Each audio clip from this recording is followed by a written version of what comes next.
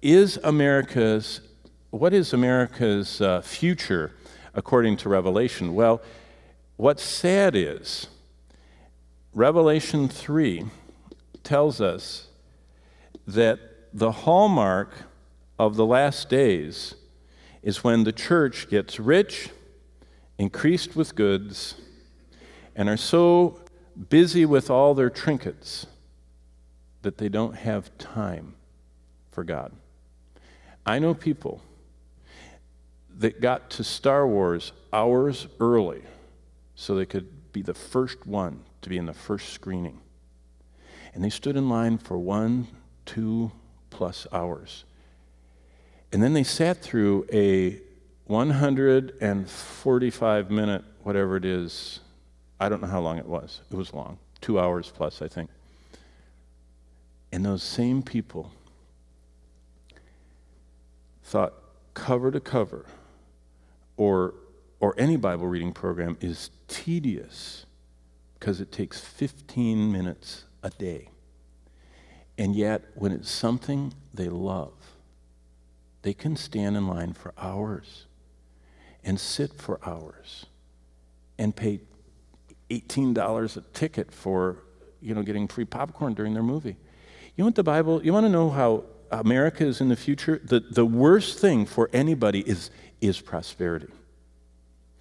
For every person that is prosperous, the Puritans used to put it this way.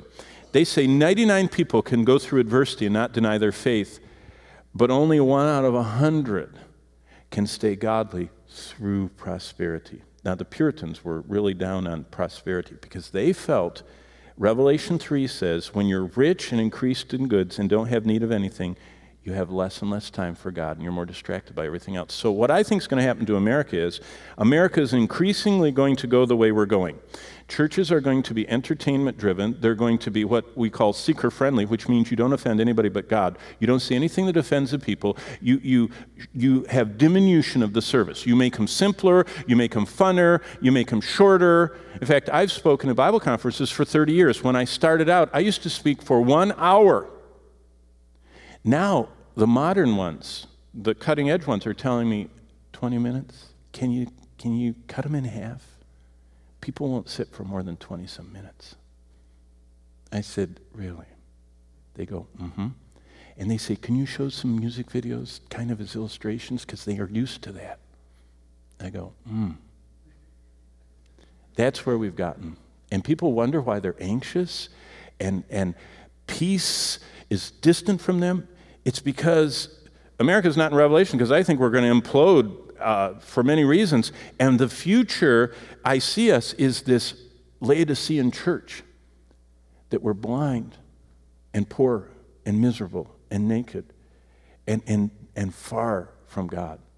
And I think America is just losing its spirituality, and they just have a form of godliness.